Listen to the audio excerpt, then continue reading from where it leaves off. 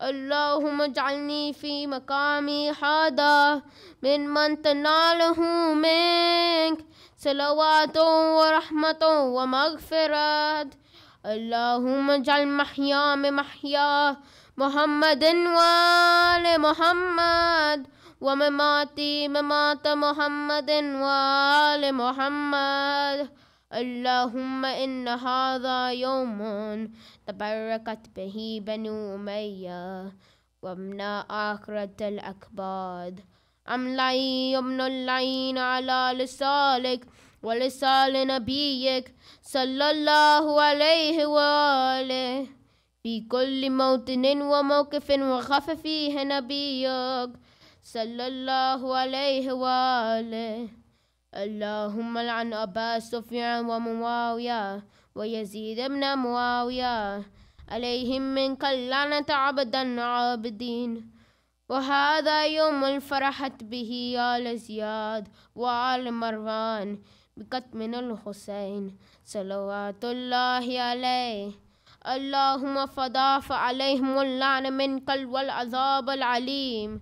اللهم إني أتقرب إليك في هذا اليوم وفي موقفي هذا وأيام حياتي بالبراءة منهم واللعنة عليهم وبالمضالاة نبيك وآل نبيك عليه وعليهم السلام.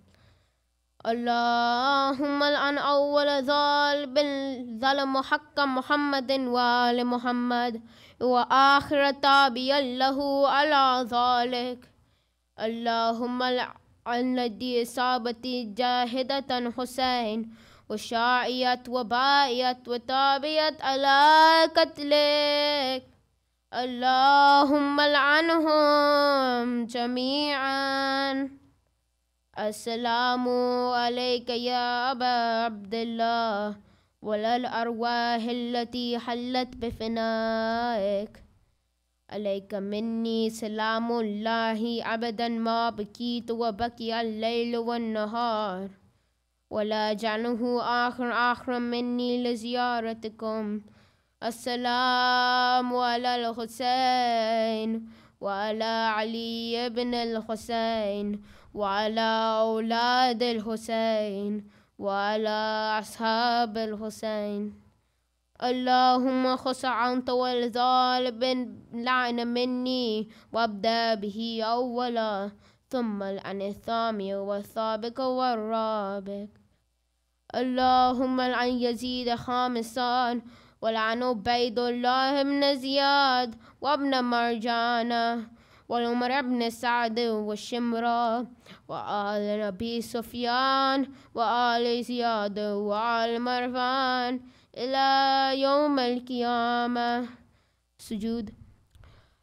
اللهم لك الحمد حمد الشاكرين لك على مصابك. الحمد لله على عظيم رزيتي. اللهم ارزقني شفاعة الحسين يوم الخروج وفت بدني قدم صدق عندك مع الحسين وأصحاب الحسين الذين بذلوا معجهم دور الحسين عليه السلام. پر محمد وآل محمد صلوات.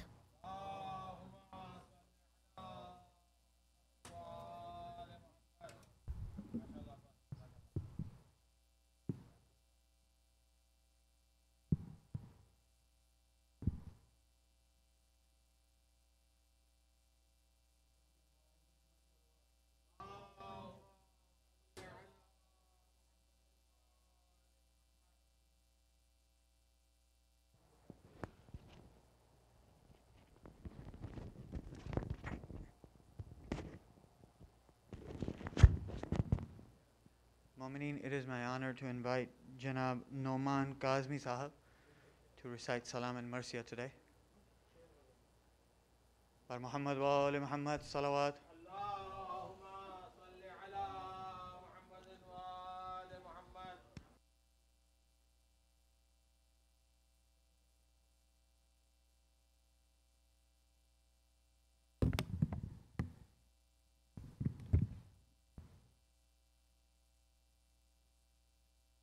محمد وآل محمد صلوات اللہم صلی علی محمد وآل محمد.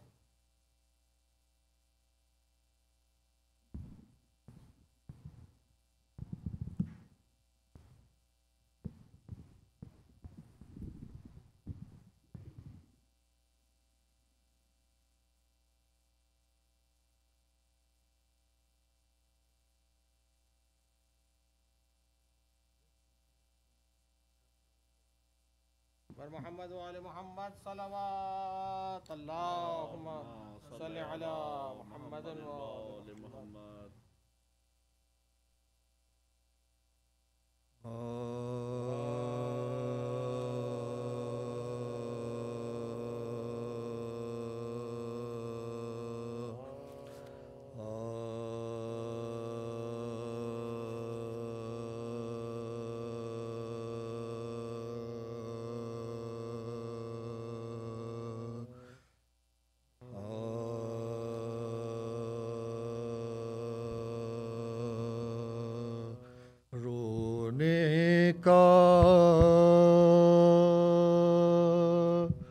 رسول حق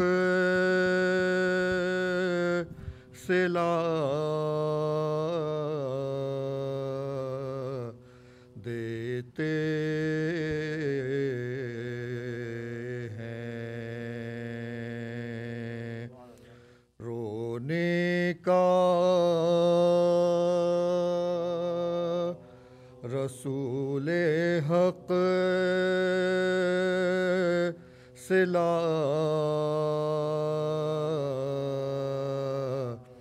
دیتے ہیں شیعوں کو ملائکہ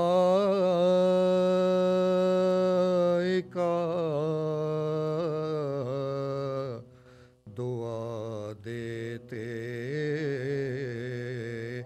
ہیں شیعوں کو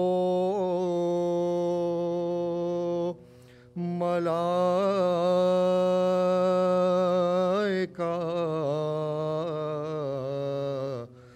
دعا دیتے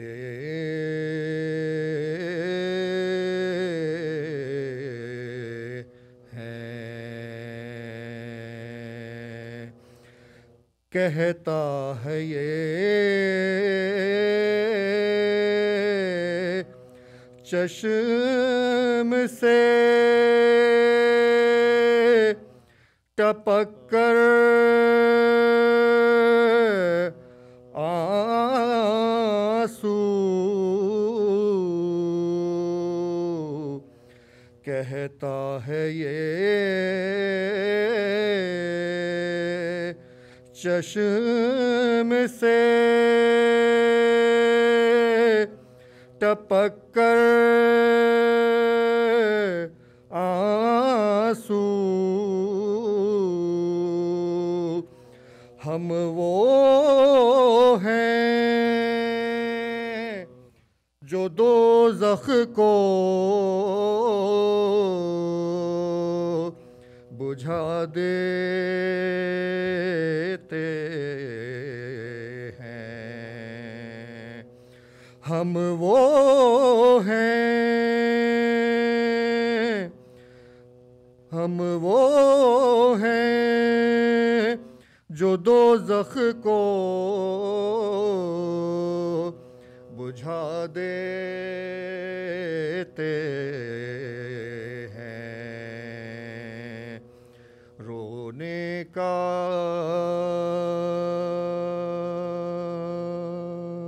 اللہم صلی علی محمد وآل محمد. بارے دیگر صلوات اللہم صلی علی محمد وآل محمد.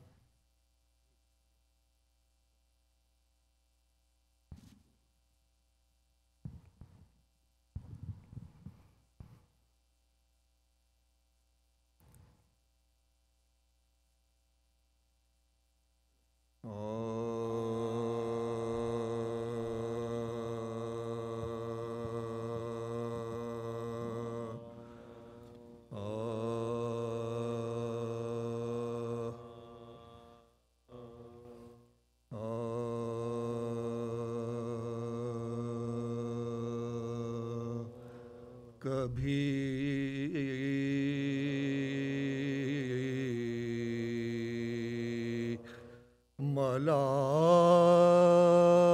ملال شہ بحر و بر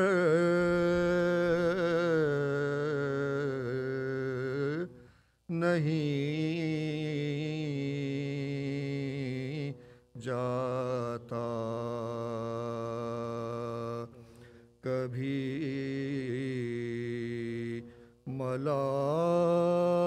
ملال شہ بحر و بر نہیں جاتا ہمیشہ ہے یہ زمانہ گزر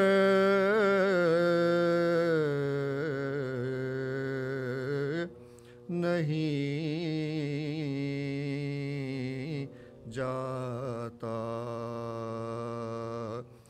دھرا ہے مر کے بھی سینے پہات اکبر کا دھرا ہے مر کے بھی سینے پہات اکبر کا سینہ نکل گئی درد جگر نہیں جاتا یہ حال ہے علی اکبر کے بعد بانوں کا یہ حال ہے علی اکبر کے بعد بانوں کا کہ خواب میں بھی خیال پسر نہیں جاتا جو پوچھتا ہے کہ کیوں دل کو پکڑے رہتی ہو جو پوچھتا ہے کہ کیوں دل کو پکڑے رہتی ہو جواب دیتی ہیں درد جگر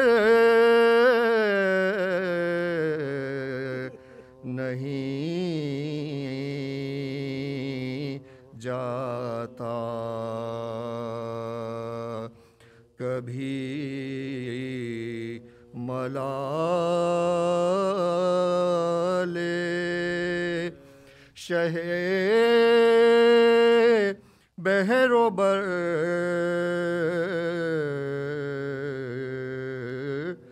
نہیں جاتا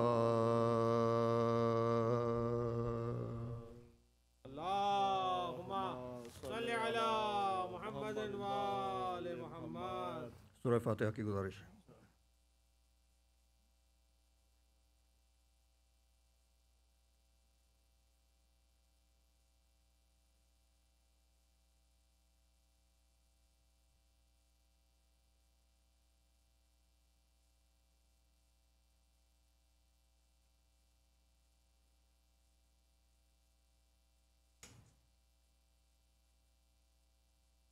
محمد وآل محمد بآواز بلند صلوات اللہم صلی علی محمد وآل محمد.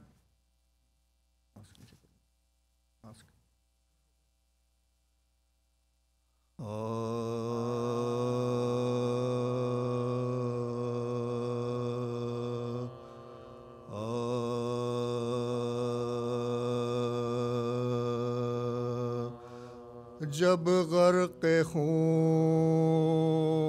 جہاں سے چلے اکبر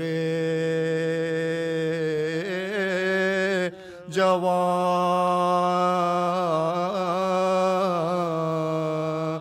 جب غرق خون جہاں سے چلے اکبر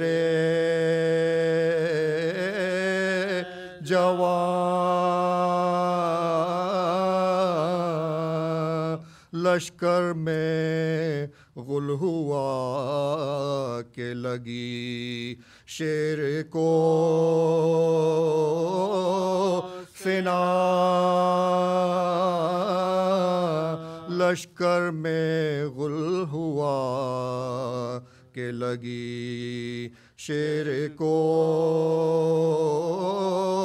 سنا، نازک کلیجہ کٹ گیا اب زندگی کہاں، ہرنے پسر ہے ہاتھ جگر پر لبوں پجا، ہرنے پسر ہے ہاتھ جگر پر لبوں پجا، پھر دیکھ جائے ایک نظر نور عین کو، لے آئے کوئی تھام کے بازو حسین کو، لے آئے کوئی تھام کے بازو حسین کو، لے آئے کوئی تھام کے بازو حسین کو، سن کر یہ شور دل میں درائی سینان غم، تڑپے کبھی گرے کبھی اٹھ کر شہ امم، آواز دیے بنتے علی کو بچش میں نم، زینب پسر کی لاش پا جاتے ہیں رن میں ہم، زینب پسر کی لاش پا جاتے ہیں رن میں، بازو کو تھامو گھر کو سنبھالو بطول کے، برچھی لگی جگر پا شبیہ رسول کے، برچھی لگی جگر پا شبیہ رسول کے، یا تو ہوا یہ شور کہ ہائے ہائے جوان پسر، ماں بھی پھوپھی بھی گھر سے نکل آئی ننگے سر، والاش پر پہنچ گئے سلطان بہروبر، اس دم کے جب سسکتا تھا وہ پارے جگر، اس دم کے جب سسکتا تھا وہ پارے جگر، اٹکی تھی جان آنکھوں میں اس نور عین کی، تھی ساتھ ہچکیوں کے صدا یا حسین کی، تھی ساتھ ہچکیوں کے صدا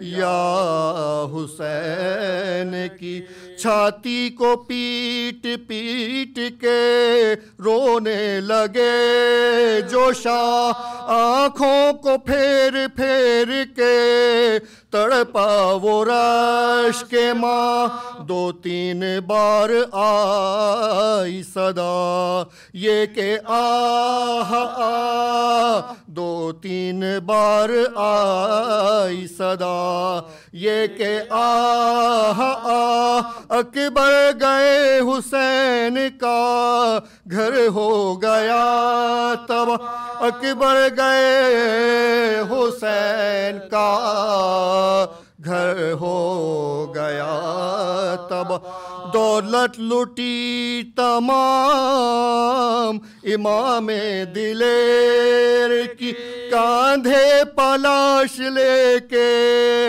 چلے آئے شیر کی کاندھے پلاش لے کے چلے آئے شیر کی بنت علی نے زخم جگر پاجوں کی نظر بس گر پڑی پکڑ کے کلے جا وہ نوح اگر چھاتی پہ ہاتھ مار کے پٹکا زمین پسر بانوں پکاری لٹ گیا غربت میں میرا گھر بانوں پکاری لٹ گیا غربت میں میرا گھر ماں سے چھڑا کے لے گئی موت اس دلیر کو لو آ کے رو لو بیبیو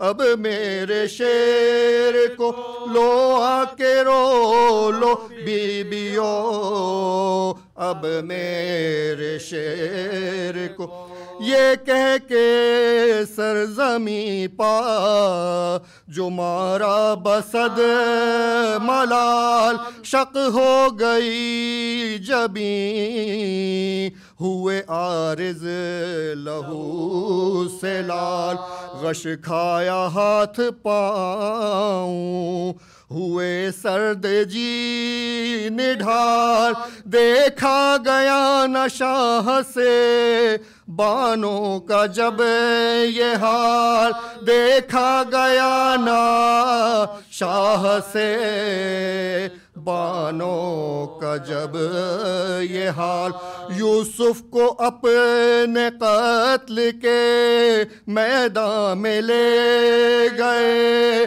لاشاں اٹھا کے گنجیش شہیداں میں لے گئے لاشاں اٹھا کے گنجے شہیداں میں لے گئے جب خاک پر لٹا چکے لاشے پہ سر امام تا دیر روئے اور یہ زمین سے کیا کلام میں ابن بوتراب ہوں مظلوم و تش ناکام میں ابن بوتراب ہوں مظلوم و تش ناکام اور ہے انہی کا لخت جگر یہ مہ تمام اور ہے انہی کا لخت جگر یہ مہ تمام 18 سال کی ہے یہ دولت حسین کی اب ہے تیرے سپرد امانت حسین کی 18 سال کی ہے یہ دولت حسین کی اب ہے تیرے سپرد امانت حسین کی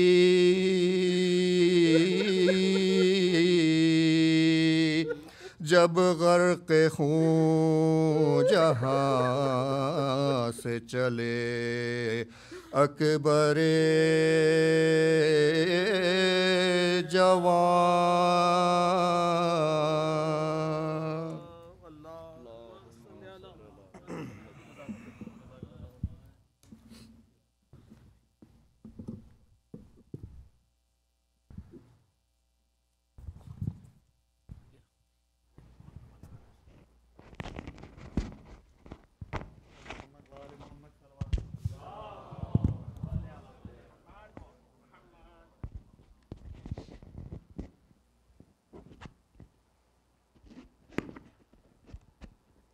Bismillahir Rahmanir Rahim. Respected scholar, elders, brothers and sisters in faith, Assalamu alaikum. May Allah hasten the return of our Imam and give us all the tawfiq to achieve the taqwa needed to be part of his lashkar, inshallah. And may Allah grant us all the opportunity to visit the land of Karbala. CFK strives to serve as a focal point to our community and cater its social and religious needs. To achieve this, the generosity of our sustaining members and program sponsors is paramount. Jazakallah to those who already are sustaining members and sponsors. May Bibi Zahra increase your barakat and tawfiqat. Ameen. For details on how to become a sustaining member or a program sponsor, please join the CFK WhatsApp group or visit ckdfw.org.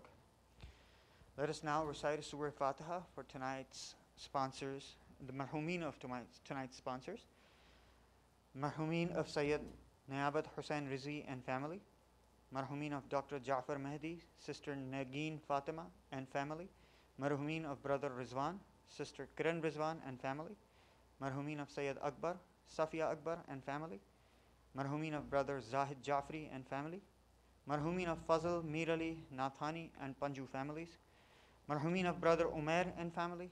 Marhum Shahid Hussain Zaidi and the marhumeen of Brother Sayyid Mushtaba Hassan, Sister Simi Hassan and family. Marhum Sayyid Asif Hassan Rizvi and marhumeen of Brother Raza, Sister Lubna Rizvi and family. Marhuma Shagufta Raza Ali bint Sayyid Zafar Abbas and the marhumeen of Brother Ali Abbas and family. Marhumeen of Brother Naqi and Sister Fatima and family. Marhum Sarwar Hussain Rahim and marhumeen of Brother Kumail Sarwar, Sister Natasha Sarwar and family. Marhum Muhammad Hussain, Marhuma Badrun Nisa, Marhum Hassan Abbas and marhumeen of Brother Qamar, Sister Uzma Rizvi and family. Marhum Jafar Ali Himani and the marhumeen of Brother Nadir, Sister Sharmeen and family. Marhum Taqi Imam, Marhuma Shama Iqbal, Marhuma Rahat Zahra and the marhumeen of the Imam family. Marhumeen of the anonymous donors, marhumeen who don't have anyone to pray for them, all our marhumeen and marhumeen of the Ummah.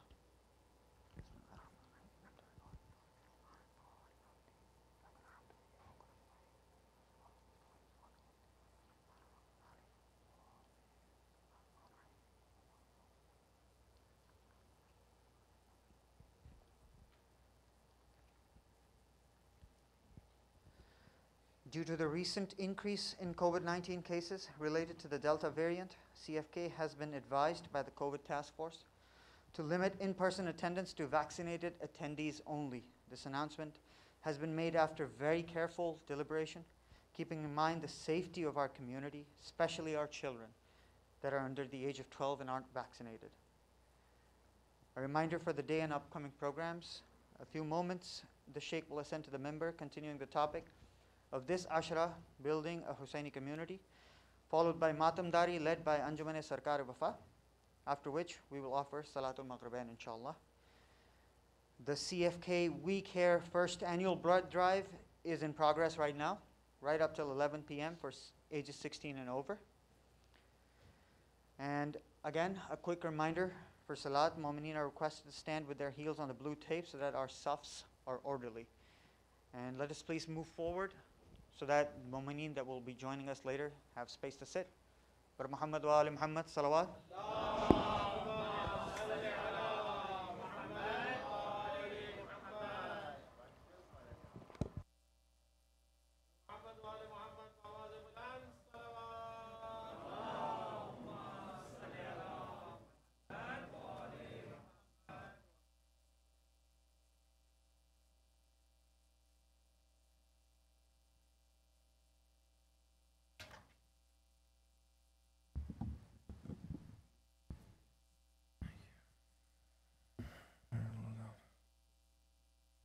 Just move it a little bit. Perfect.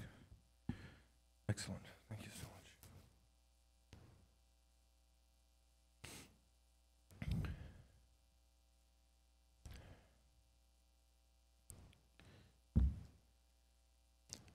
السلام عليكم ورحمة الله. أعوذ بالله من الشيطان الرجيم. بسم الله الرحمن الرحيم. Alhamdulillahi Rabbil Alameen, wa salatu ala Rasulillah, wa ala alihi tayyibin tahirin wa ashabihi al-muntajabin, siyama baqiyat Allah fil ardhin ajalallahu ta'ala farajahu al-sharif. Wa la'anatullah ala a'daihim ajma'in ila qiyam yawm al-din. Rabbi shrah li sadri wa yassir li amri wa ahlul uqdatan min lisani yafqahu qawli. Allahumma kulli waliyika al-hujjat ibn al-Hasan, salawatuka alayhi wa ala aba'ih. في هذه الساعة وفي كل ساعة وليا وحافظا وقائدا وناصرا ودليلا وعينا حتى تسكنه أرضك توعا وتمتعه فيها طويلا. السلام على الحسين وعلى علي بن الحسين وعلى أولاد الحسين وعلى أصحاب الحسين. السلام عليكم يا أبا صالح المهدي عجل الله تعالى فرجه الشريف. صلوات على محمد وآل محمد.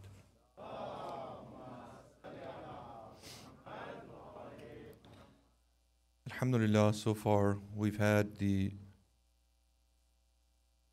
blessing of spending about 4 nights speaking on the topics of building and developing a Husseini community.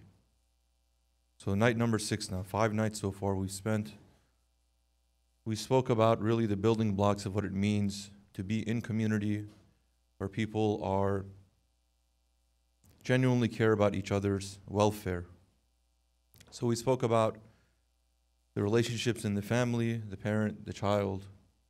And for the last couple of nights, we've been discussing the relationships between the brothers. And we established that the relationship that we enjoy, or we are meant to enjoy amongst one another, is not any less than the relationships that we have with those who are related by blood or by marriage. So last night we focused on this riwayah from Imam Sadiq alayhi salatu wasalam that he instructs Ma'al ibn Khunais on these 7 wajib, obligatory rights that brothers have on one another, Muslim brothers and sisters have on one another. So I just want to list them very quickly to use that as a reminder before we transition tonight to speaking about some of the challenges when it comes to maintaining relationships. Number 1, the Imam says, the easiest of those is that you love for your brother or sister what you love for yourself, and you dislike for them what you dislike for yourself. So that's number 1. Number 2 is that you refrain from angering your brother, that you work towards seeking and achieving his pleasure, and for you to obey his instructions.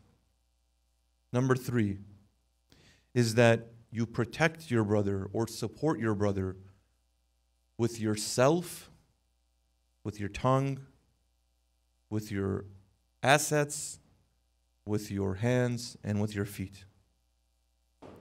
Number 4 is that you be the guide, the eyes, and the mirror of your brother. Number 5 is that you not be satiated while your brother is hungry, and you not be thirsty while you not be quenched when your brother is thirsty. Number 6 is that if you have certain assets and resources available to you, make them available to your brother too. The Riwayah speaks about workers in the home. If that's available to you, make those also available to your brother. And number 7, when all of those are done, the Imam then lists a few things. Number 1 is that you make good his appointment. So if you've made a promise to do something, follow through in the promise that you've made. If he has invited you to his home, accept his invitation. We mentioned this just kind of on the tangent, that how much Ahlul Bayt alayhi salatu wasalam speaks about the importance of visitation of mu'mineen in each other's homes. Now maybe this is not the best time for this, but again, it's something that needs to be put on that to-do list, on that schedule. It's an aspiration that we hope for us to be able to visit each other's homes. This itself, we said there's a reason for this strategically. When we visit each other's homes, we get, again, an opportunity to observe the living circumstances of each other.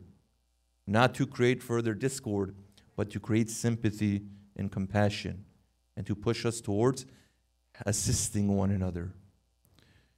The Imam says, when your brother becomes ill, console him, visit him. When your brother dies, attend his funeral. And then, if your brother has a need, hasten towards fulfilling his request even before he asks you. So these are the 7 obligatory, you want to call them categories, you want to call them things, because some of them they have more than one. But these are the wajib rights that the Imam is sharing with Mu'alla, and he's saying that I'm hesitant to tell you because I'm afraid you will hear and you will waste them. So all of these 7, or if we kind of open them up, maybe about 10, 12, 13 of these things, these need to be a part of the kind of the bylaws, the standard procedures in a community as far as relationships with one another. They're not utopian, ideal guidelines. These are supposed to be part of the day-to-day. All right. So now we know what we're aspiring towards. Some of these we may be doing a good job. Some of them we may need to improve. Some of them we didn't know at all. We're not even thinking in those terms. So at the very least, what we know now is that the bar is probably a little higher than we thought. Okay. Now, why is this really important? Because we said in building relationships, once we know what my brother and sister expects of me and what is due to them, then I have decisions to make. In those small interactions that I have to think about the implications and the repercussions on these things.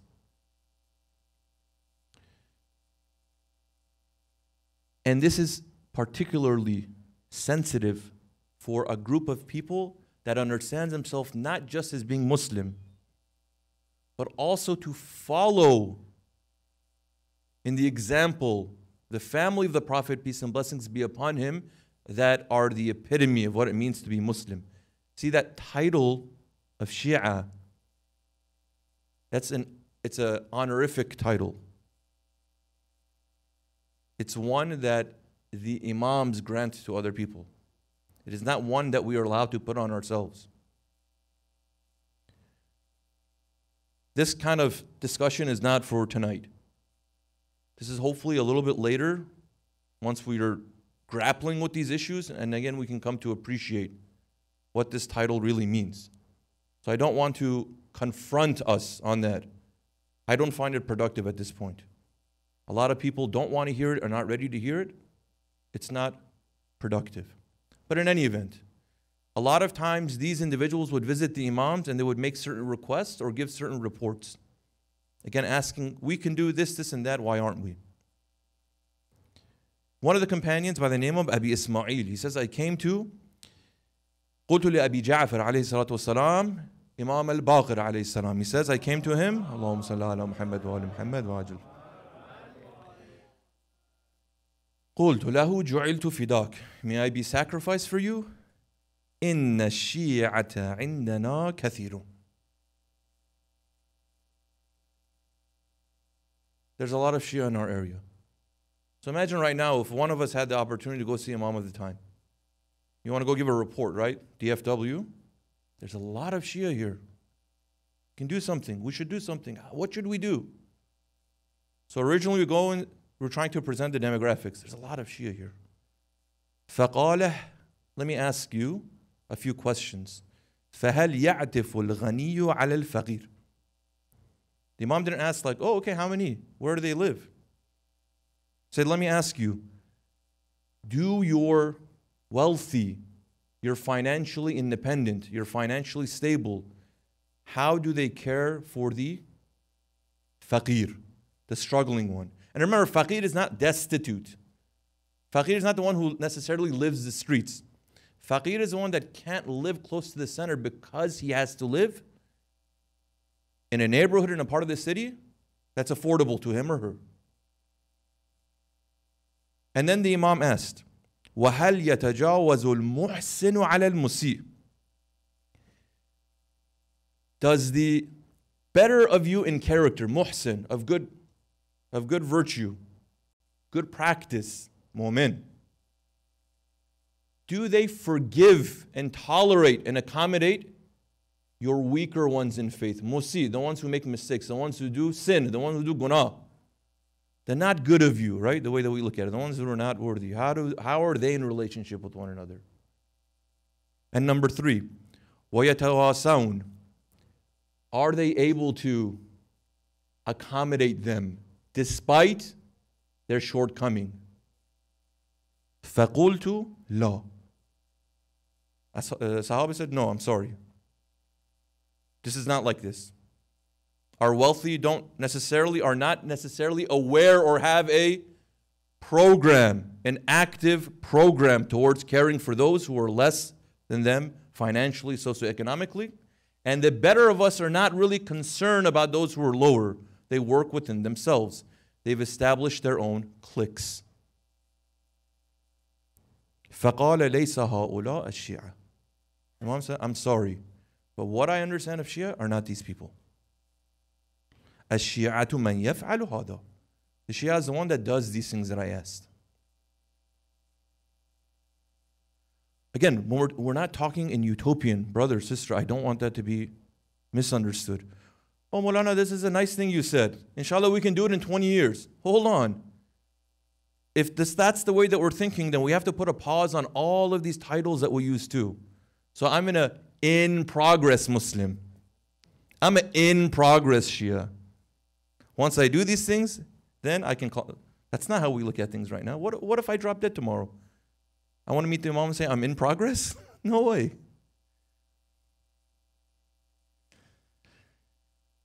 Again, another example. A companion came to Imam Sadiq alayhi salatu wasalam. Allahumma salli ala Muhammad wa ala Muhammad wa ajil farajum. And one of the Sahaba that's narrating said, I was there with the Imam. And then the Imam turned to the person that came. He says, Ma lakum tastakhifuna bina. What's with you? Why do you insult us? Oh, imagine. I go to see the Imam, I'm so excited. Imagine you go see one of the great ulama, maraja, whatever, and you enter, and the Imam says, why do you insult me? How dare you insult me? I just met you. قال فقام إليه رجل من خراسان. This man that had come from Khurasan, فقال معاذ لوجه الله أن نستخف بك أو بشيء من أمرك. May God destroy me, may God curse me if I did something to insult you or to disobey you. The Imam then again, بلى إنك أحد من استخف بي. Yes, you are a person who's insulted me. Again, معاذ لوجه الله أن أستخف بك. The man again retorted, no. Be far from me. فقال له ويحك. See, when the Imam is really upset with someone, he uses harsh language. ويحك, woe unto you. Be silent and listen. أولم تسمع فلانا ونحن بقرب الجحفة وهو يقول لك احملني قدر ميل. Did you not hear the person when you were in close to Juhfa? You know, so those of you who went to Hajj, Juhfa. Weren't you around there and a man came and he says, take me, ihmilni. That means like, take me with your mode of transportation, put me on your back, whatever. Give me a ride for a mile's length. فقد والله أعتيت والله ما رفعت به رأسه. I'm surmising that the reason the Imam was this upset was not just because he's telling him you didn't respond to his request. You didn't even bring your head up. You didn't even dignify him to acknowledge him when he made the request. Look, the Riwayah Imam said, before your brother asks, go and satisfy his request. So you should know. But in this event, the Imam is so upset that someone came to you and you didn't even honor him by looking him in the face and saying, I won't help you. See, that upsets the Imam.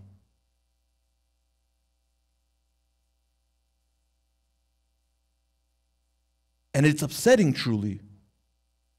So the Imam says, when you did that, you have insulted me. وَلَقَدْ اسْتَخْفَفْتَ بِهِ وَمَنْ اسْتَخَفَّ بِمُؤْمِنٍ فِينَا اسْتَخَفَّ وَضَيَّعَ حُرْمَةَ اللَّهِ عَزَّ وَجَلَّ. A person who does not dignify the mu'min, the person who makes small the mu'min, the person who insults the mu'min, has insulted us and has exceeded the bounds of the sanctuary of God. We talk about wilaya, right? So I don't want to be in wilaya with these people. So how many of those requests from our brothers and sisters are we hearing? Many of them we don't even know about.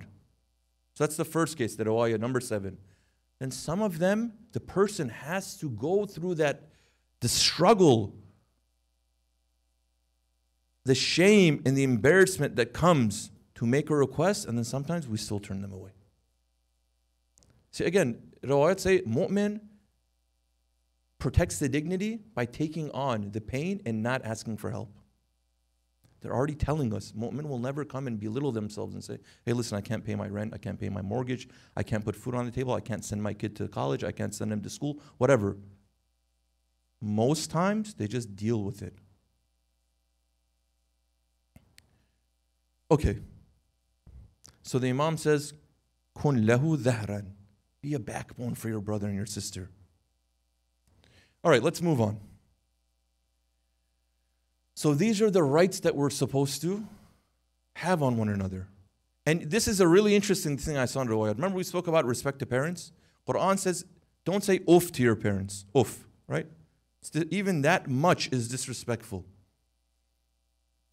Because they have so much respect. Quran says, again, we have this in Riwayat. إِذَا قَالَ الرَّجُلُ لِأَخِيهِ أُفٍّ انقطع ما بينهما من الولاية. If a brother says to a brother, uff, they've severed the wilaya relationship. All right. So we're here now. Building, developing Husseini community. This is what we're working towards. And again, I want to make this kind of point. My objective here is not to present answers to you. You may say, okay, brother, what can we do to build a community that all of these things are satisfied? My consulting fees are really high. I'm not just going to come and present all the answers. First of all, because I don't know what they are, but really it's just an invitation for us to start thinking. Each of you are so intelligent, and the fact that you're succeeding in life, at least in some facets, is a testament to that. You're incredibly intelligent. So we can figure all these things out. It's just whether we want to do it and we're doing it. So really, it's just an invitation. I hope no one leaves upset or disappointed that, well, he came and he said all of these things, but he didn't offer any solutions. Okay. I want to be in this good relation, but brother, you know better than I. People are weird. People are difficult. People do things that just make us scratch our heads, make us pull our hair out, aggravate us. And sometimes I wonder whether it's worth it. Right? Simple things sometimes we can't do. So you're talking about all these things. Yes, brother, my money, brother, I help them going and fulfilling his requests and giving him my assets and all. But people are not appreciative of my generosity. I have a lot of experience to prove it. So the Quran and the prophetic example, again, is showing us ways that we can work through these challenges. And the one thing I'm going to talk about tonight in the few minutes that we have is a principle by the name of mudara. We can translate it as, worst case, toleration, which itself has negative connotations. But I think the better way of looking at it is accommodation. The key of a successful community is for the principle of accommodation to rule. What does it mean for us to be accommodating? Look, you already know these examples, right? We said in the prophetic example, the prophet has what objective? He wants to be in relationship with people, even though they're not at the level that he is. but he fulfills his obligation towards them as a brother. So you know, even the people who are not yet Muslim yet, the Prophet sees the potential in them. I may say in his time, most people were not Muslim anyways. You know the story of the Jewish neighbor, right? There's something about the Prophet that bothered this individual. They just can't stand the sight of it. Sometimes even people see you, the way that you look, your skin complexion, the clothes that you wear, the food that you eat, the way you dress, it just bothers them. So the Prophet would pass to go on his way, pass by this person's house, and two things this individual would do. We heard that the person would throw trash on the Prophet, right? Again, to take away some of the appeal. And remember, Islam and the Prophet, it's so adamant on being clean. So they're trying to kind of put the Prophet in a difficult position. Prophet, even though they would throw this garbage on him, he would go home, clean himself, come back. One of the other things they would do that I wasn't as aware when I was looking through this is they would also on the ground put like these thorns and thistles. So when he would walk, he would go on his feet. And we don't have shoes like we have right now. The Prophet wasn't wearing like boots or anything. Like sandal-like, right? So it would go on his feet. It would bother him. When he would get home, he had to pick these out. And you know, this was a constant behavior. And then for a few days, this person wouldn't do this. The Prophet inquired, they were sick. The Prophet went to visit them. Remember he said, visit your sick? This person's not even Muslim. The Prophet's seeing the potential. He went and visited him. What's going on? The person was embarrassed. This is the type of relationship you want to be with me? Became Muslim. Look, now we're already Muslim, right? Imagine if your brother or sister is sick. They don't tell you. You inquire and find out, and then you go visit them. How much would they appreciate that? Mudara. See, this person did something that warranted the Prophet sever a relationship, right? You came and said something to me about my child, about my husband, about my wife. You're a rude person. I don't want to be in conversation with you. I don't want to be in a relationship with you. Look, that's easy. And I'm not saying it's wrong of you. If someone doesn't know how to conduct themselves, I'm not saying go hug them and be their best friend. But look, the prophetic response, because he wants to be in a relationship, is to find it in himself to accommodate. Number two, a person comes to Imam as-Sadiq alayhi salatu wasalam and says to him, Allahumma salli ala Muhammad wa ala Muhammad. And I'll paraphrase this because we're kind of short on time. Anyways, person says that I became Muslim. I went to do the Hajj. There I saw the Imam. So I go to the Imam and I say, I've become Muslim, but the rest of my family is not Muslim. What am I supposed to do? And the question was actually like twofold.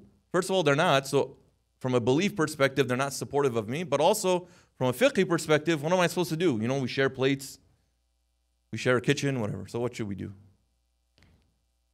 So the Imam asks a few questions. Listen, do they consume pork? And no. Okay, good. Stay at home.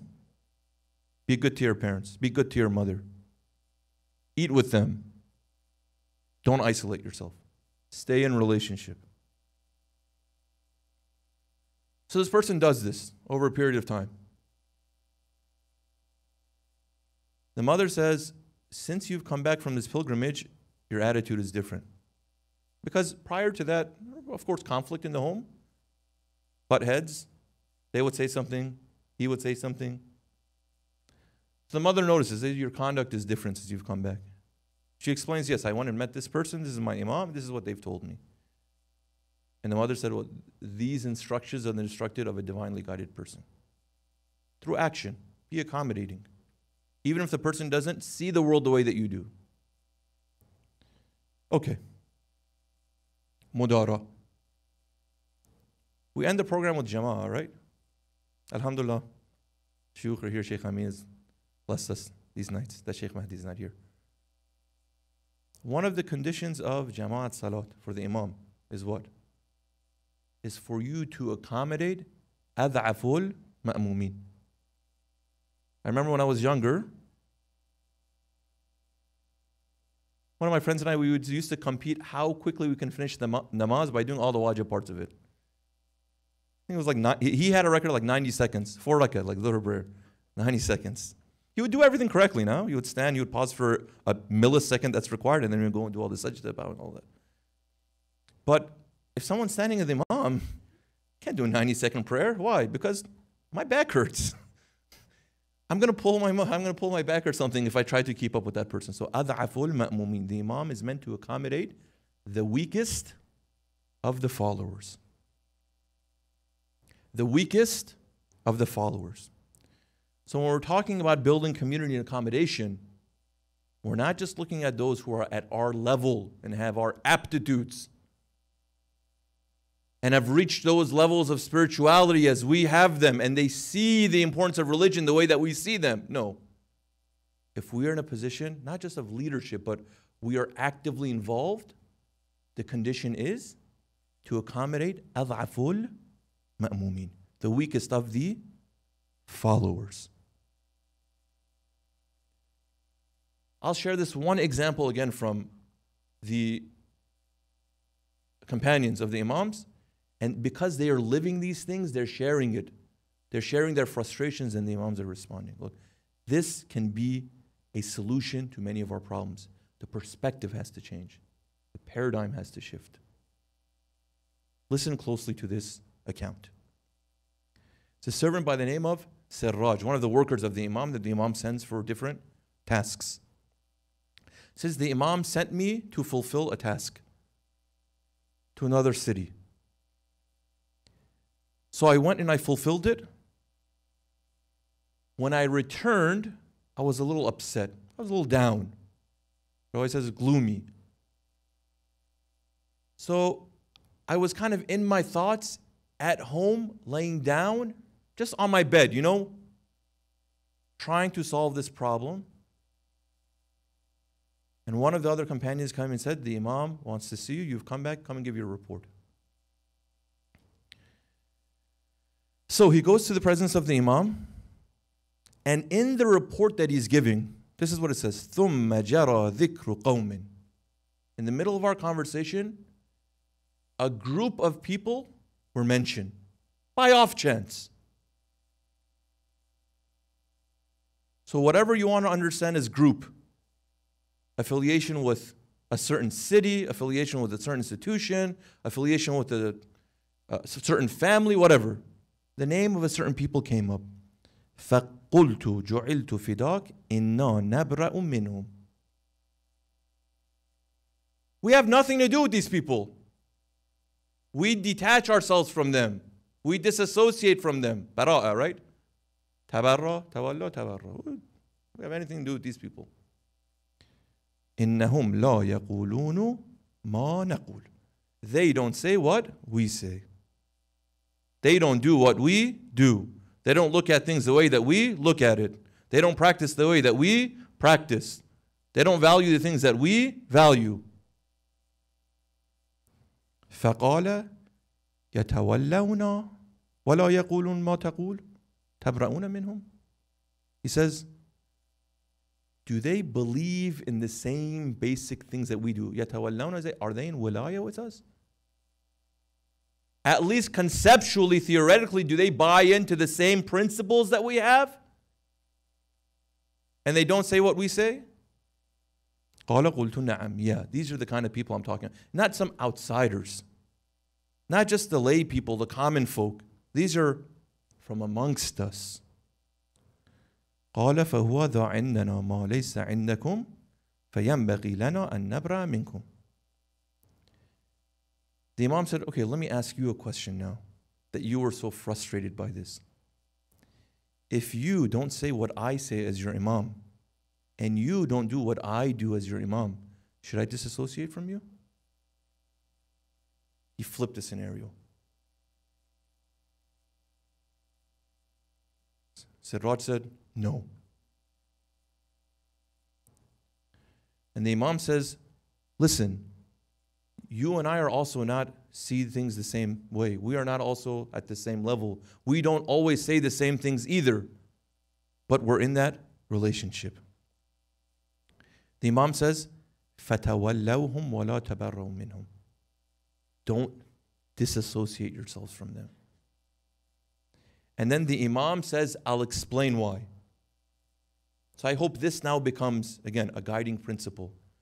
He says, إِنَّ مِنَ الْمُسْلِمِينَ من له سهم ومن له سهمان ومن له ثلاثة أسهم continues in explaining the different portions of Iman. There are 7 portions of Iman. Some of the Muslims have 1 portion. Some of the Muslims have 2 portions. And some have all the way up to 7. The Imam says, let me break it down for you then. فَلَيْسَ يَنْبَغِي أَنْ يَحْمِلَ صَاحِبُ السَّهْمِ عَلَى مَا عَلَيْهِ صَاحِبُ السَّهْمَيْنِ. It's not befitting that the one who holds 1 portion be burdened by the one who holds 2. See, brother, I'm struggling just to do my prayers. You not only pray all of them, you do them all on time, and you do the night prayer. I still believe that praying is important, but there's just something that's not working in my life that I'm not able to make all of my prayers. You and I want to be in a relationship. I'm not saying that you should abandon your prayers and become like me. But if you don't want to have anything to do with me because I don't meet those minimums in your mind, then the Imam says, you, I'm sorry, have a twisted mentality. See, there is room to accommodate even those who have 1 portion of Iman. Me, please accommodate me. I'm not perfect. I have shortcomings. Some of them are visible. Right? We've been giving this example. I have shortcomings. Some of them are visible. I can be in better shape. All of us have shortcomings. Some of them are not visible. Okay? Just because you're a little further along than me doesn't give you the right to cut me out because I'm not good enough. See, a lot of times when we're thinking about building, we're like, well, we have to start with the best of the best of the best. Only those mu'mineen that do this, and that, who say this, and that, who think this, and that. And then we kind of just like throw it to the wolves, the rest of them that don't meet that. Look, there's so many, I'll speak about younger people. There's so many younger people that could be in this majlis right now. From our community, from our children, they could be here. And I'm not saying being here makes you a really good person and nothing else is important in life. But they could be here. We can be in relationship with them. But instead, they're somewhere else. Okay?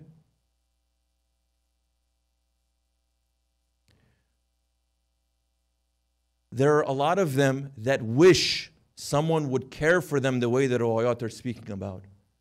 But because I haven't been able to do that, this person has not found that brotherhood and relationship and community here. So they've become disenchanted. The challenge is to, wherever we find ourselves in these portions of Iman, make sure, number 1, that we don't impose our potentials on people who may be of a lower capacity than we are. MashaAllah, you go in the gym and you squat 500 pounds. MashaAllah. I can't even squat the bar. So should you kick me out? MashaAllah, you read Quran very nice. I can barely put the alphabet that I know together. Should there be a place for me? I have a terrible akhlaq with my mother and father. Should I be an outcast? Should I be kicked out because of that? God forbid I do the worst sin on this earth. Should I be excluded? See, people would come to the Prophet and say, I can't be with you. I've done unexplainable, inexplicable things. You can't even think what I've done. There's no way that I could be allowed entry and membership into your group. You are good people. I'm not. Right? Time after time after time, the Prophet said, what did you do? No, it's so shameful. The Prophet says, I'll raise the bar for you. You killed someone? Are you murdered? Did you kill someone? No, not like that, but the Prophet said, Allah is forgiving. What are you talking about? Why do you self-reject? Why do you self-deny? So sometimes some of us are even struggling with that sense of imposter syndrome. We don't belong with these people because we're not like them. Building community means accommodation. Mudara. You come as you are. Doesn't mean that you can stay the way that you are indefinitely. No, we have a plan to help each other progress, to grow, to succeed. And we genuinely care. Imagine if we were able to translate that into some action and then go after younger people. There isn't something inherently deficient with them that they would reject it. What's hard for them to accept is when you stipulate certain things that are not in the riwayat. That's when they say, this doesn't make any sense. I don't want any part of it. So the example of Imam Hussein alayhi salatu wasalam is, come one, come all. You are good enough to be in relationship with us, even though you don't think it. So the brother and sister, our role is here to be accommodating, to bring each other in, but accept the principle that all of us are in a state of progression, of betterment, and we all have faults that need to be worked on. That's mudara. Tomorrow night, inshallah, we'll continue speaking of this, present a few other kind of examples and strategies that the imams have used to increase that accommodation, the capacity for accommodation. And even in difficult times where people are making it hard to be in a relationship with them, how we can persevere, inshallah. Salawat ala Muhammad wa ali Muhammad. We can dim the lights, inshallah, for Musibah.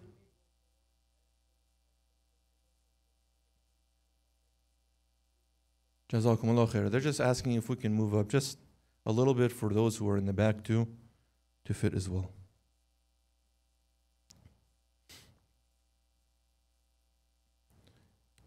Inshallah, with the few minutes that we have, we'll recite Musibah, if we can just dim the lights, inshallah.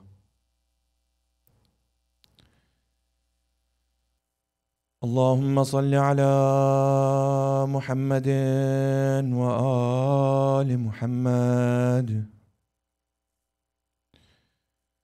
وعجل فرجهم لا حول ولا قوة إلا بالله العلي العظيم.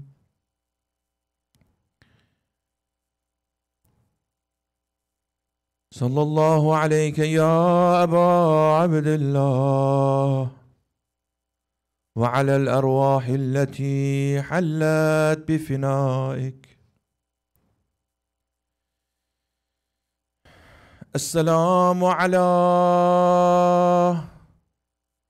علي الأكبر يا أول قتيل من نسل خير سليل من سلالة إبراهيم الخليل. صلى الله عليك وعلى أبيك إذ قال فيك قتل الله قوما قتلوك يا بني ما أجراهم على الرحمن ولا على انتهاك حرمة الرسول على الدنيا بعدك العفا. On the day of Ashura, when all of the companions of Abu Abdullah came to the Imam requesting permission out of the respect and the honor that Ashab paid for the companions of Ahlul Bayt, the non-Ahlul Bayt went first, achieved martyrdom. فلما لم يبق معه سوى أهل بيته, when only the companions from Ahlul Bayt remained, خرج علي بن الحسين عليه السلام وكان من أصبح الناس وجها وأحسنهم خلقا. The first of the Ahlul Bayt to go to battle was the beloved of Al-Husayn, Ali al-Akbar, the one who is the most beautiful in character, the one who is the most beautiful in complexion. when he goes to his father requesting permission, فاستأذن أباه في القتال. Imagine Hussein has witnessed all of the companions so far, one by one going, achieving martyrdom. He knows when one goes, they don't return. When Ali al-Akbar comes asking permission, فأذن له ثم نظر إليه نظر آيس من. When Hussein looks to Ali al-Akbar, he looks at him with a look of despair. وأرخى عينه وبكى. The tear flows from the eyes of Imam al-Hussein. He begins weeping. This is his son, this is his everything. Imagine fathers, imagine mothers. You know your child is coming, asking your permission to leave. You will never see them again. You will only collect that lifeless body. How will you respond? Al-Hussein knows that Ali al-Akbar is not coming back. Ya Ali, how can you leave your father's side? Imam al-Hussein cries, Allahumma ashhad. Oh Allah, you be a witness. فَقَدْ بَرَزَ إِلَيْهِمْ غُلَامٌ. I am dispatching a young man. أَشْبَهُ النَّاسِ خَلْقًا وَخُلْقًا وَمَنِّرًا مِرَسُولِكَ. I'm sending a young man who from the view of handsomeness, perfection of character, was closest to your prophet. كنا إذا أشفقنا إلى نبيك نظرنا إلى وجهه. When we were eager to be reminded of the prophet, we would look to the face of Ali al-Akbar. فصاح وقال يا ابن سعد قطع الله رحمك كما قطعت رحمي. Oh Allah, deprive these oppressed people, the oppressive people. Oh Ibn Sa'd, may Allah sever your family as you have severed mine. Ali al-Akbar, with permission, roars like a lion, attacking these enemies, saying these war cries. أنا علي ibn al-Husayn ibn Ali, نحن وبيت الله أولى بالنبي. تالله لا يحكم فينا ابن الدعي. أطعنكم بالرمح حتى ينثني. أضربكم بالسيف يحامي عن أبي. ضرب Ghulam Hashmi Alvi. I am Ali ibn al-Hussein, by the house of Allah. We are superior to you, O enemies, bearing a relation with the Prophet, not like these baseless oppressors. I shall strike you with the sword until it bends, the sword of a Hashemite, Alawite youth. I will continue to defend my father. By Allah, the son of the illegitimate one will not have command over us. He attacks these enemies several times, and the reports killing a large number of them. Even as they regroup, Ali al-Akbar still prevails over them. But as he continues the fight, the exhaustion and the thirst begins to overtake him. فقاتل قتالا شديدا ثم رجع إلى أبي. He returns to his father al-Hussein وقال يا أبا العدش قد قتلني. My father, I want to continue fighting, but the thirst is killing me. وثقل الحديد أجهدني. The heaviness of my armor is hurting me. فهل إلى شربة من ماء سبيل أتقوى بها على الأعداء. My father, I now ask for water to quench my thirst. I know the children are thirsty too. My father, I just want a small drink to continue fighting with these enemies. فبكى الحسين عليه السلام وقال وغوثا يا بني قاتل قليلا. Hussein begins to cry, my son, where shall I bring this water from? Continue to fight a little longer.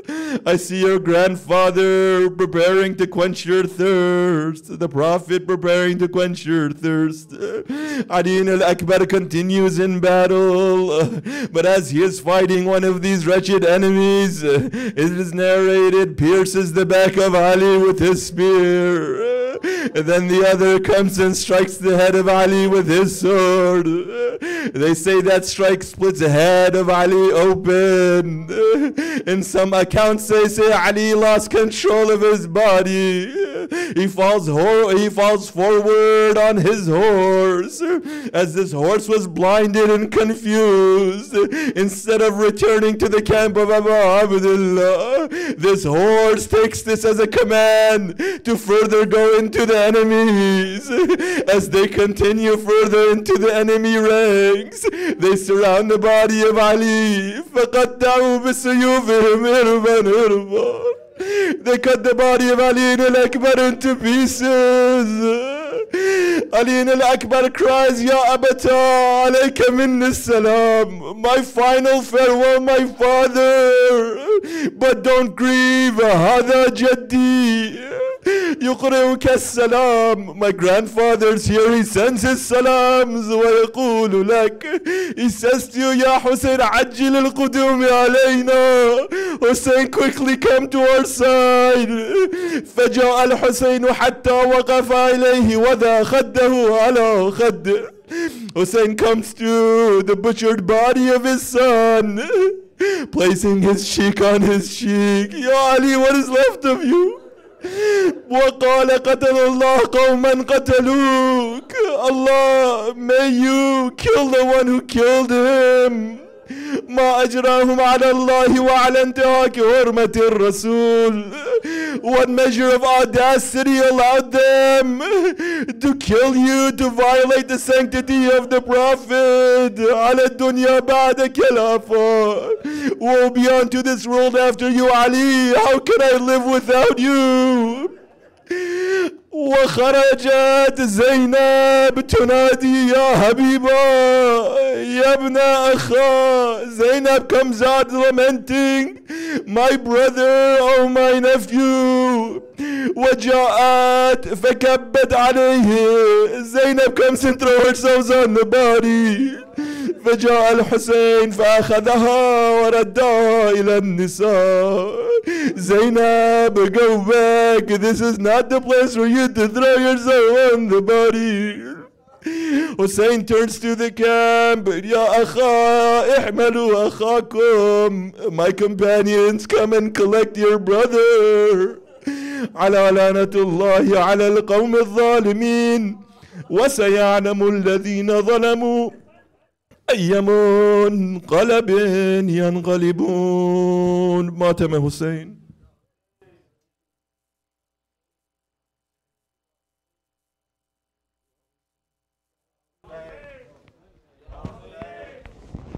Hussein, Ya Hussein, Ya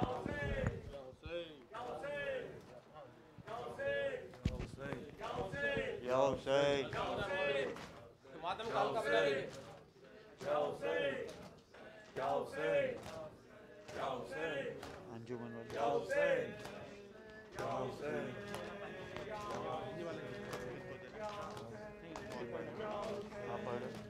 Ya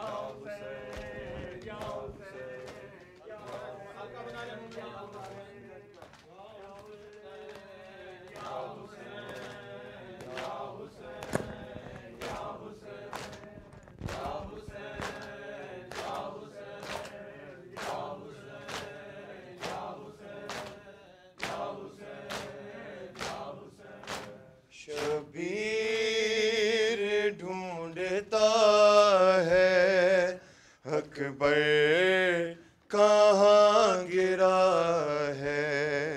Shabir ढूंढता है अकबर कहाँ गिरा है. शबीर ढूंढता اکبر کہاں گرا ہے. بیٹے کے قاتلوں سے یہ باپ پوچھتا ہے اکبر کہاں گرا ہے. شبیر ڈھونڈتا ہے اکبر کہاں گرا ہے. شبیر ڈھونڈتا ہے.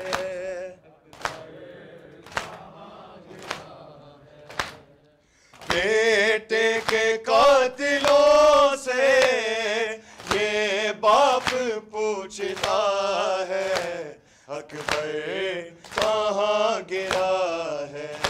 شبیر ڈھونڈتا ہے اکبر کہاں گرا ہے. شبیر ڈھونڈتا ہے.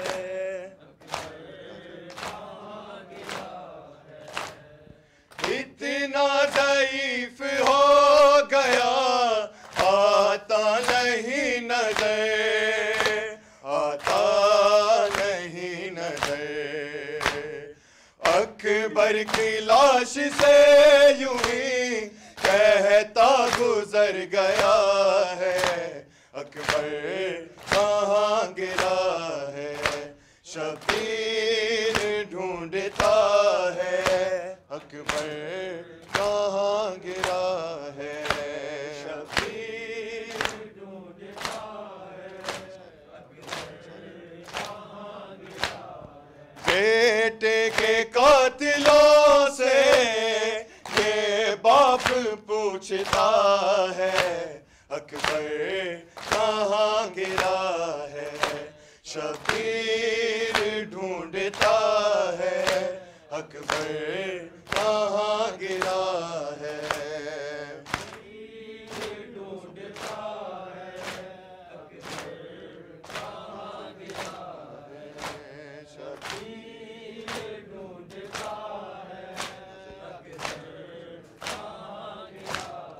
اتنا ضعیف ہو گیا آتا نہیں نظر, آتا نہیں نظر.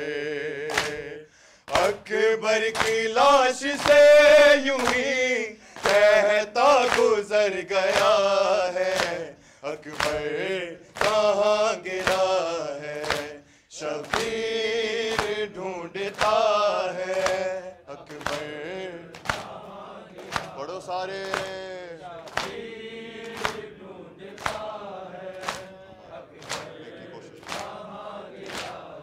اٹھنے کی کوششوں میں جاموں کے بل گرا, جاموں کے بل گرا.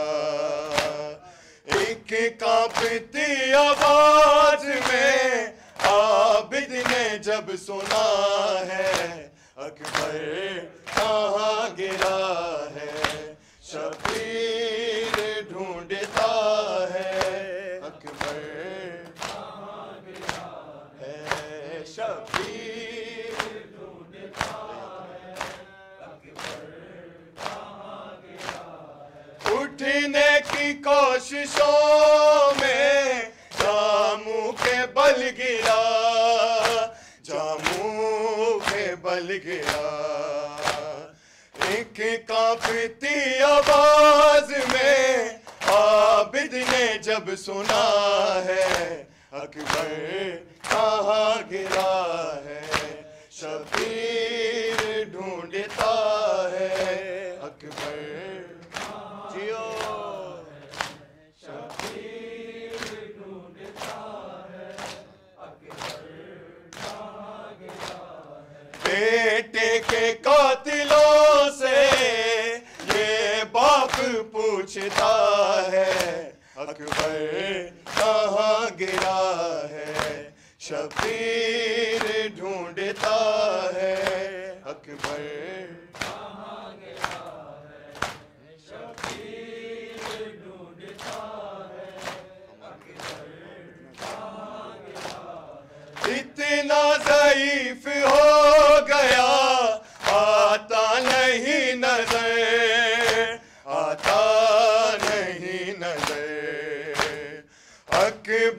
کی لاش سے یوں ہی کہتا گزر گیا ہے اکبر کہاں گرا ہے شبیر ڈھونڈتا ہے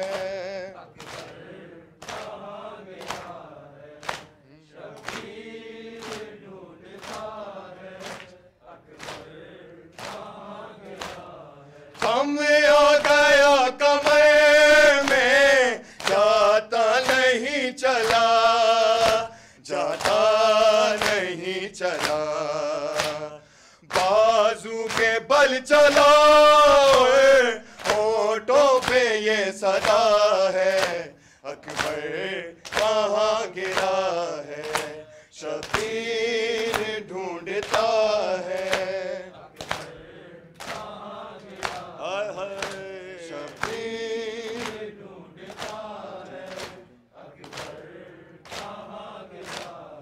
اٹھنے کی کوششوں میں جاموں کے بل گرا جاموں کے بل گرا ایک کانپتی آواز میں عابد نے جب سنا ہے اکبر کہاں گرا ہے شبیر ڈھونڈتا ہے اکبر کہاں گرا ہے شبیر ڈھونڈتا ہے اکبر کہاں گرا ہے بیٹے کے قاتلوں سے یہ باپ پوچھتا ہے اکبر کہاں گرا ہے شبیر ڈھونڈتا ہے اکبر کہاں گرا ہے شبیر ڈھونڈتا ہے اکبر کہاں گرا ہے آیا جو پاس لاش کے آتا نہیں یقین آتا نہیں یقین برچی پہ ہاتھ ہے مگر شبیر سوچتا ہے اکبر کہاں گرا ہے شبیر ڈھونڈتا ہے اکبر کہاں گرا ہے شبیر ڈھونڈتا ہے اکبر کہاں گرا ہے ہم آ گیا کمر میں جاتا نہیں چلا جاتا نہیں چلا بازو کے بل چلا ہونٹوں پہ یہ صدا ہے اکبر کہاں گرا ہے شبیر ڈھونڈتا ہے مولا حق امام یا حسن یا حسین مولا حق امام یا حسن یا حسین یا حسین شبیر کی وہ لاڈلی سینے پہ جو شاخ پلی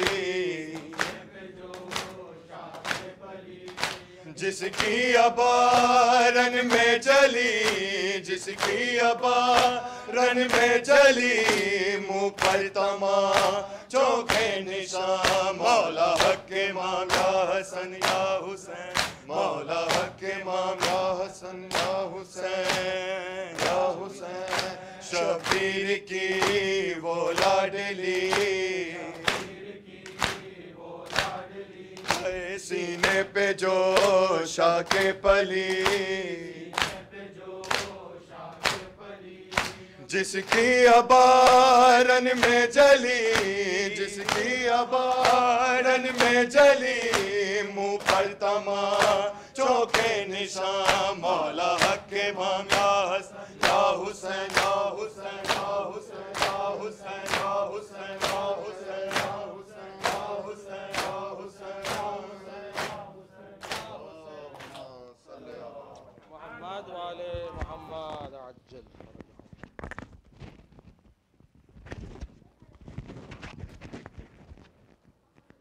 Brother Mazhar Abbas, please recite Azan.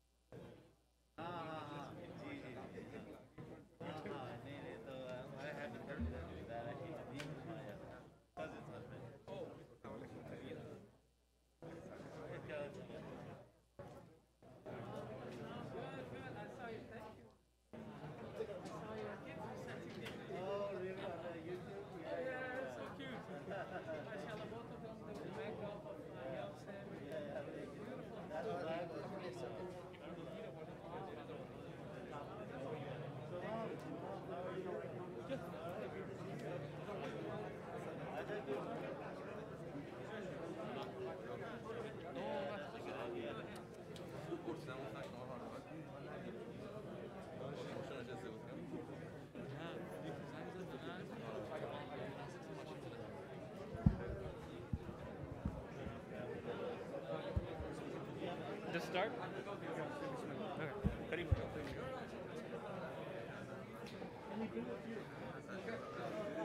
Bismillahir Rahmanir Rahim. Allahu Akbar, Allahu Akbar. Allahu Akbar, Allahu Akbar. Allahu Akbar, Allahu Akbar. Ashhadu an la ilaha illallah. Ashhadu an la ilaha illallah. Ashhadu anna Muhammadar Rasulullah. Ashhadu anna Muhammadar Rasulullah.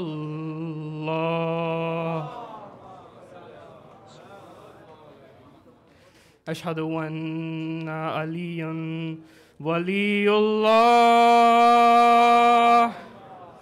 Ashhadu anna Aliyan Waliyullah.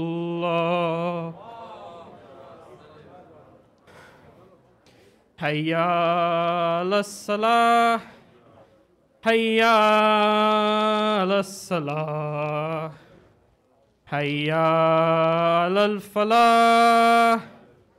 Hayya ala al-falah. Hayya ala khair al-amal. Hayya ala khair al-amal. Allahu Akbar, Allahu Akbar. La ilaha illallah. La ilaha illallah.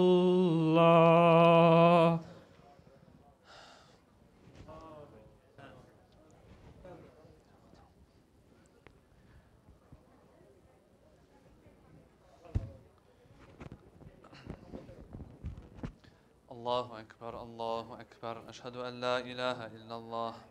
أشهد أن لا إله إلا الله. أشهد أن محمد رسول الله صلى الله عليه وآله. أشهد أن محمد رسول الله صلى الله عليه وآله. أشهد أن عليا ولي الله وأنه حجة الله صلوات الله وسلامه عليه. حي على الصلاة، حي على الصلاة، حي على الفلاح، حي على الفلاح، حي على خير العمل، حي على خير العمل. قد قامت الصلاة، قد قامت الصلاة. الله أكبر، الله أكبر. لا إله إلا الله. الله أكبر. الله أكبر. بسم الله الرحمن الرحيم. الحمد لله رب العالمين، الرحمن الرحيم، مالك يوم الدين. إياك نعبد وإياك نستعين. اهدنا الصراط المستقيم، صراط الذين أنعمت عليهم غير المغضوب عليهم ولا الضالين.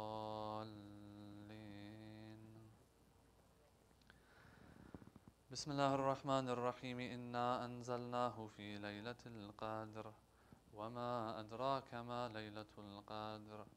ليلة القدر خير من 1000 شهر. تنزل الملائكة والروح فيها بإذن ربهم من كل أمر. سلام هي حتى مطلع الفجر. الله أكبر. سبحان ربي العظيم وبحمده. سمع الله لمن حمده. الله أكبر. سبحان ربي الأعلى وبحمده. الله أكبر. أستغفر الله. الله أكبر. سبحان ربي الأعلى وبحمده. الله أكبر بحول الله وقوته أقوم وأقعد. بسم الله الرحمن الرحيم. الحمد لله رب العالمين الرحمن الرحيم مالك يوم الدين إياك نعبد وإياك نستعين اهدنا الصراط المستقيم صراط الذين أنعمت عليهم غير المغضوب عليهم ولا الضالين. بسم الله الرحمن الرحيم. قل هو الله أحد الله الصمد لم يلد ولم يولد ولم يكن له كفوا أحد. كذلك الله ربي الله أكبر.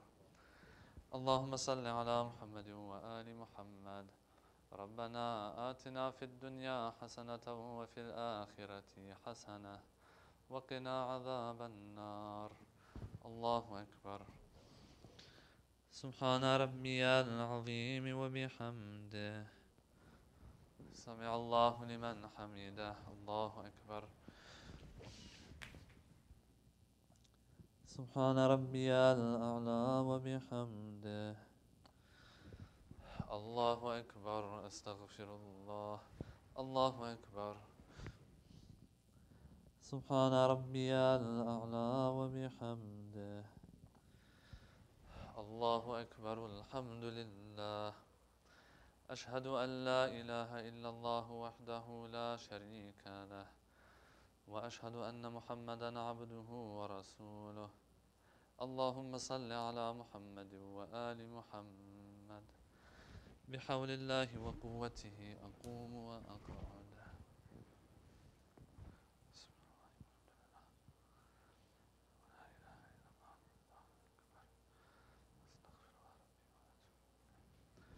الله أكبر. سبحان ربي العظيم وبحمده. سمع الله لمن حمده. الله أكبر.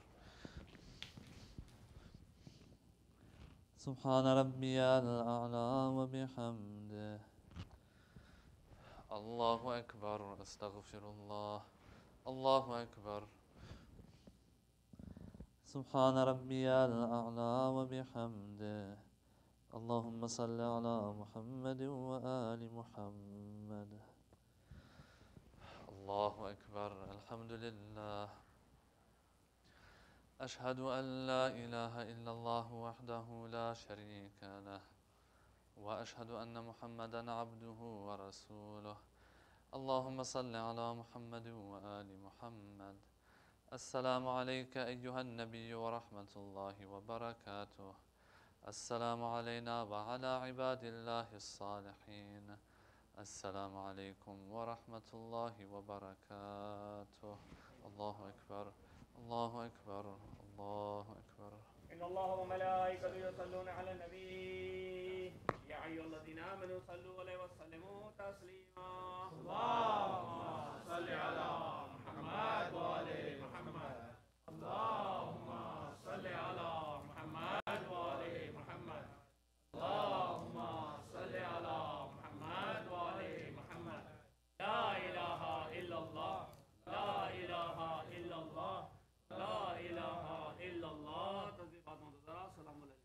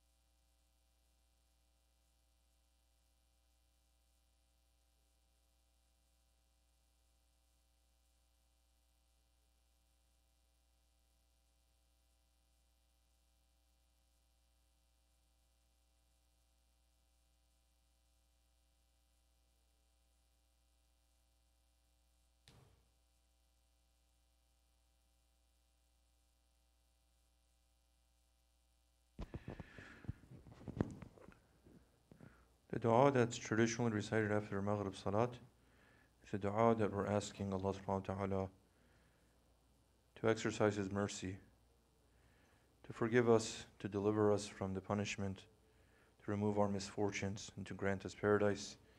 And in that paradise, we ask for a residence in close proximity to the Prophet and his family. Peace and blessings be upon them. Bismillahir Rahmanir Rahim. اللهم صل على محمد وآل محمد. اللهم إني أسألك موجبات رحمتك وعزائم مغفرتك والنجاة من النار ومن كل بلية والفوز بالجنة والرضوان في دار السلام وجوار نبيك محمد عليه وآله السلام. اللهم ما بنا من نعمة فمنك لا إله إلا أنت أستغفرك وأتوب إليك. صلوات.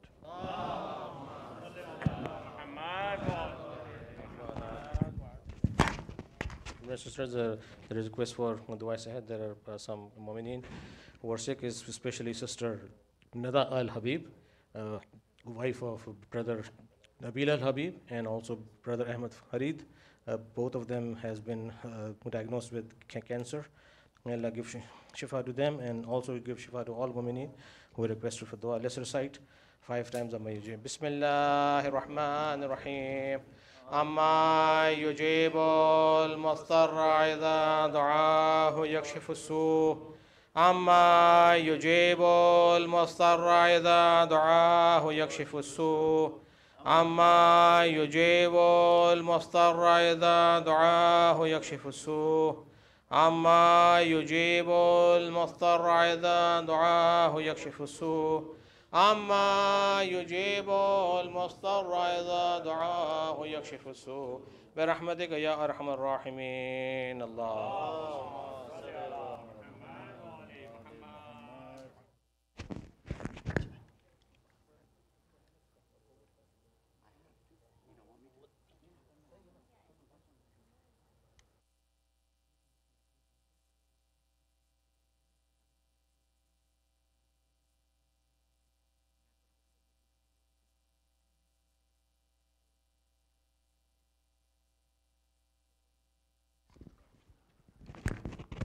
Brothers and sisters, Assalamu alaikum.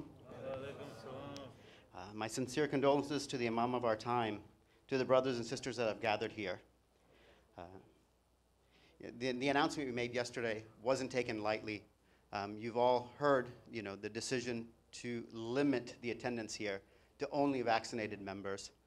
So I know that creates a lot of inconveniences for families. Yesterday we made the announcement. Today we tried to send that information through WhatsApp. I know that we had some families show up because they didn't know or they didn't understand.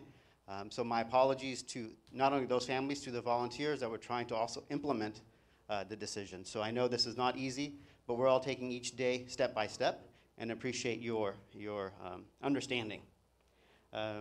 Just as a reminder, I think we're like at 99% in terms of mask wearing. I know I saw a couple of people during Matam not wearing their mask.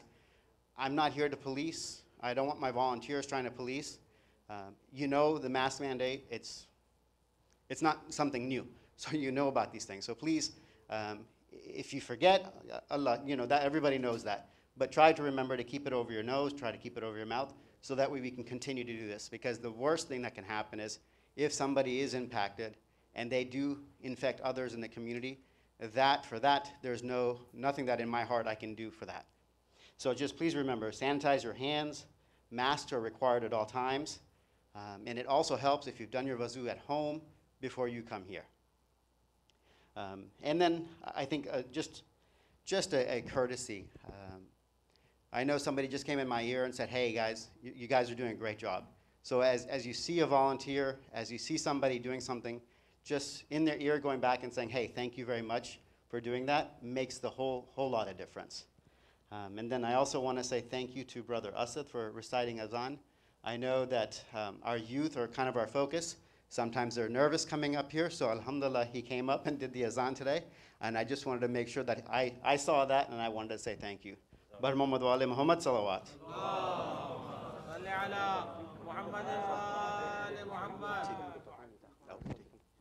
Just one last reminder. Children under the ages of 12, let's just say it the other way around. We are allowing people that are over 12 years old and vaccinated. So ages 12 and up that are vaccinated members are allowed to come to center, inshallah. With that, remember to wear their masks, and inshallah we will continue as Azadari.